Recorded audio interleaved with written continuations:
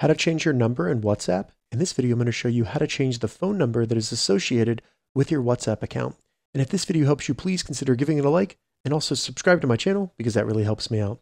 So it's really easy to change our phone number in WhatsApp.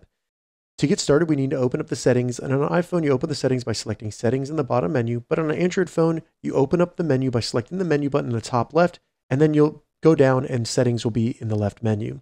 Once you get into the settings, simply scroll down a little bit and you want to select account, and then just select change phone number. Now this screen is just letting us know that the new phone number will need to have the ability to receive messages because they're going to be sending a code to the new phone number to confirm that we do indeed want to change our number. So go ahead and select next, and then we just need to enter our old phone number, then enter our new phone number. You can change the country code by selecting the country and then selecting the country that you want.